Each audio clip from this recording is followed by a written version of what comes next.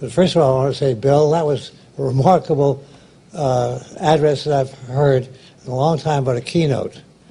You start with Briss, and we haven't heard the rest of it yet, but great story, a great story. When Richard Joel, when I joined him in, I think, 1994, to try to do something about changing the image of Hillel, we didn't really like the word continuity, because continuity is something you just keep on doing the same thing over and over again, and that doesn't seem to be very dynamic.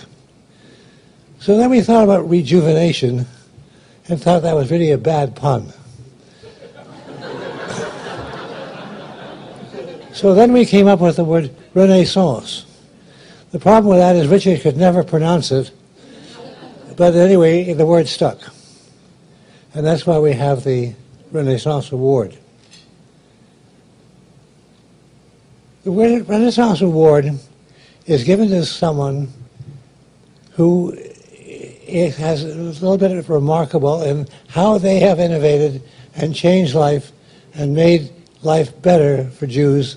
And I want you to know more that we have. You're joining a pretty impressive group of people. I have the list here, so I'll read them off. Previous recipients include Charles R. Bronfman, who happens to be my brother, Abby and David Cohen of Goldman Sachs fame, Edith and Henry Everett, Dr. Lynn Harrison, Abraham Enfield, who was our president for quite some time, Richard Joel, of course, Leonard and Toby Kaplan, Lynn Schusterman, Michael Steinhardt, Lex Lee Warner. Oh yeah, there was one other guy called Edgar Bronfman. Morris, this evening is your evening. We know the figures, but the figures don't really tell the entire story. Morris is a most hard-working chairman, honoree we've ever had.